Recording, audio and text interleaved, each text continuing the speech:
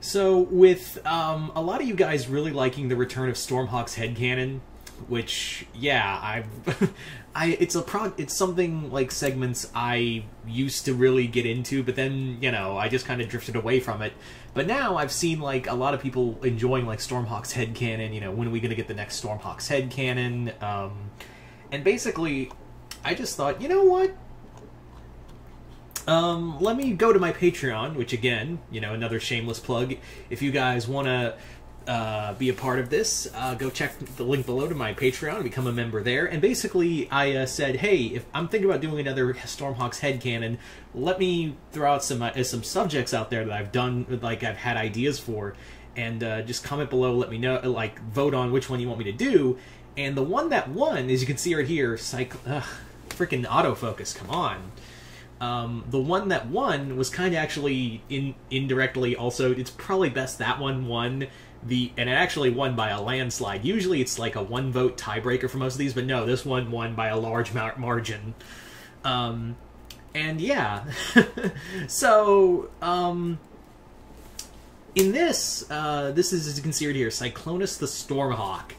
Now, this isn't an AU, well, it is, I mean, it's fan fiction, so it is kind of AU, but you get the point. It's not like some alternate universe, it's not some mirror universe, it's not like a what-if. This is like, this would be considered in the main universe. So, yeah, so in this storyline, Cyclonis does become a Stormhawk, and it more or less deals with the fallout of that. So if you can probably guess what was the main inspiration for this, a lot of the inspiration came from, of course, IDW Transformers with Megatron joining the Autobots. So, yeah, and how that was handled. Anyway, so to begin our story,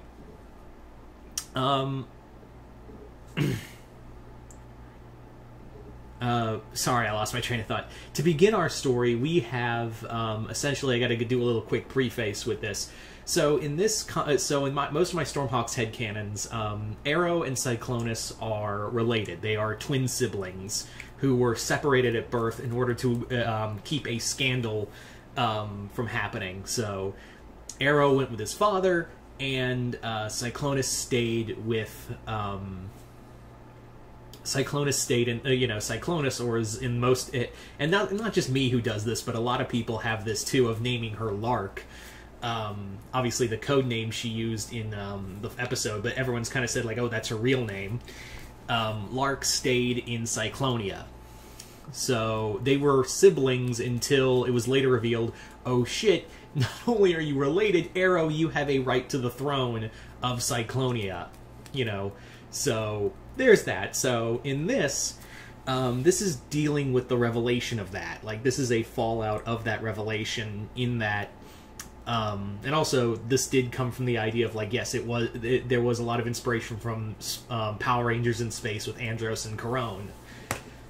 But in this storyline, this is dealing with this fallout of that revelation of, oh, hey, Arrow and Cyclonis are related, and a lot of the Cyclonians are like, we don't want to follow a person who has a Sky Knight in her blood, and essentially it leads to Cyclonis being forced to flee after a fallout and a major fallout with her own forces, and essentially Cyclonia, without Cyclonis, is now just in the midst of civil war with all these different factions vying for control. You have Snipe, who's trying to get his own power grab. Even Ravis is trying to get her own power grab. Dark Ace has just kind of been like, he pulled a Homer meme where he just kind of slipped into the darkness because he didn't want the power. So Ravis and Snipe are the two major ones who are vying for... Those two siblings are more or less vying for control of Cyclonia. And while this is going on, Cyclonis flees to the only place she could really find any safety. And it's not Bogaton, because Bogaton in this storyline has become a neutral Terra. Repton's basically like, have fun with that. I'm gonna stay in Bogaton and bang my awesome human wife. Yeah, him and Starling are together in this continuity. So he's like, y'all have fun. I'm not a pawn of this anymore.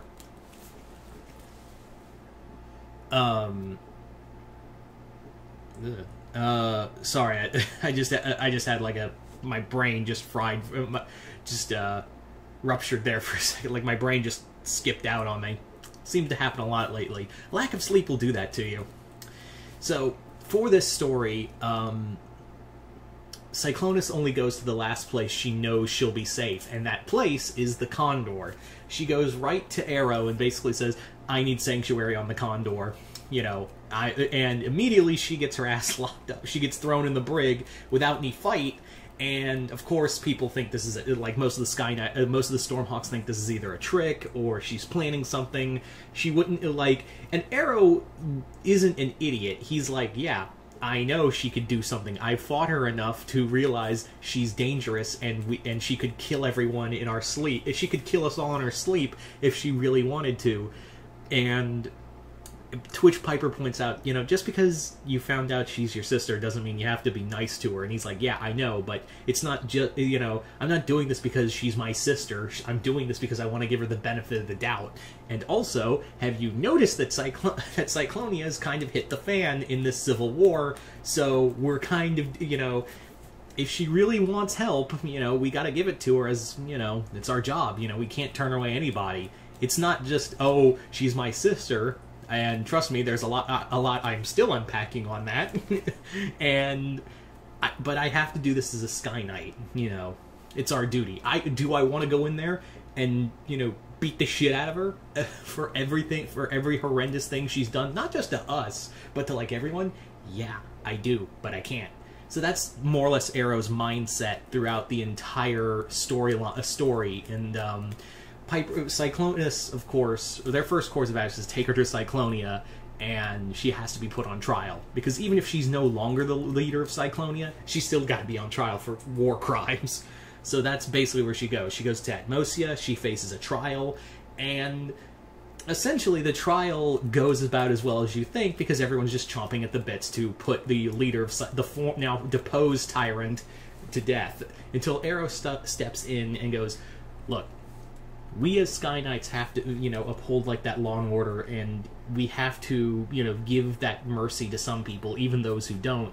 And Cyclonis, you know, in the background's like, oh, Jesus, he's not going to do what I think he's going to do. So more or less, the Sky Council, after Arrow's speech, is like, all right, we'll give you two options. You can either, A, be executed. Well, we're going to give you three options. A, execution. Exile, which you'll be stripped of all of your power and thrown to the wastelands, or option 3, you join the Stormhawks and you are directly under their care. So she picks option 3 of joining the Stormhawks, and immediately the Stormhawks are given the shit list because now they're harboring an ex-tyrant. So the Stormhawks always had cred, but now their cred's kind of hurt because now they have a you know, they have Cyclonis on their team. Cyclonis also insists that she no longer takes the Cyclonis title. She goes by Lark now. She goes by her real name. And the Stormhawks, of course, are now, like, they were just starting to get a lot of cred, but now they're, like, harboring a tyrant, so it's kind of hard to be friends with everybody when you know that.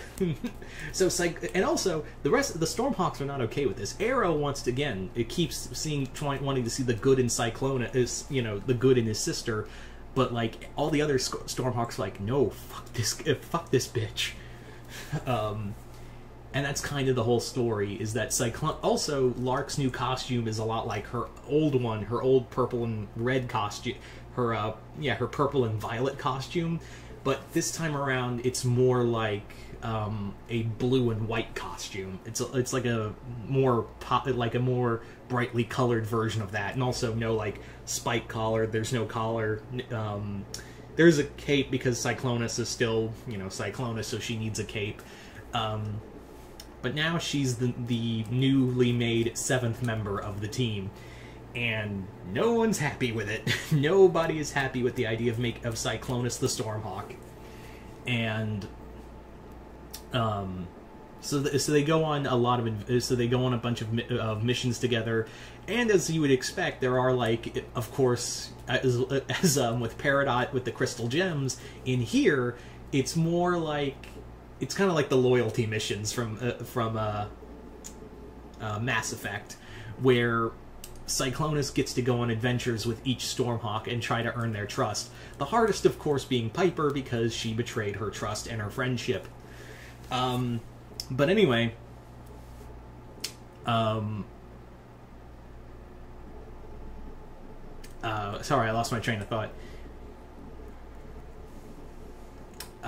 So more or less, of course, you start with Arrow, who even Radar doesn't like. Radar has no love for Lark, but the two basically team up on a scouting mission to take after being ambushed by the Warden and his former jail,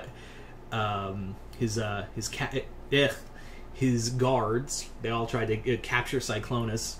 And the two of them more or less kind of work out shit of being siblings and, you know, everything that's happened. They work shit out together, and Radar finally accepts Lark. For Finn, he and Lark are trapped on a Terra that's being torn apart by a storm, and while the Stormhawks try to get them, they start to learn more about each other. You also have Junko and Lark's mission together, where they are stuck on they are encountering a monster that is actually consuming the energy out of the Wallop's home Terra, and Lark has to help Junko save his family from this creature. As you can imagine, the last person is probably the hardest one to get on her side, because it's Piper, and the two of them go on a mission together to find a crystal that is said, because what happens for their mission to get them together is that crystals are basically the energy of crystals are dying all over, and in order to save and re-empower all the crystals in across the Atmos, essentially what has to be done is that Piper and Lark have to go on a mission together to find an ancient energy source. Sorry, my phone's going off. This weird ancient energy power source that can reignite all the energy in the crystals across the Atmos. So, yeah. As for the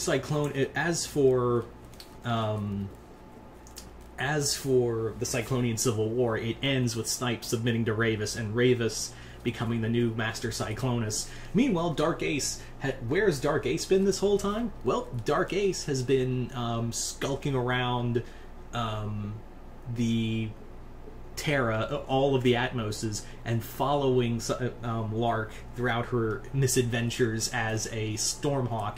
And he's more or less like, he's not convinced that Lark is gonna change. Like, he's convinced she's still the Master Cyclonus that he knows her to be, and he's trying to convince her to go back, kick Ravis's ass, and take the throne again.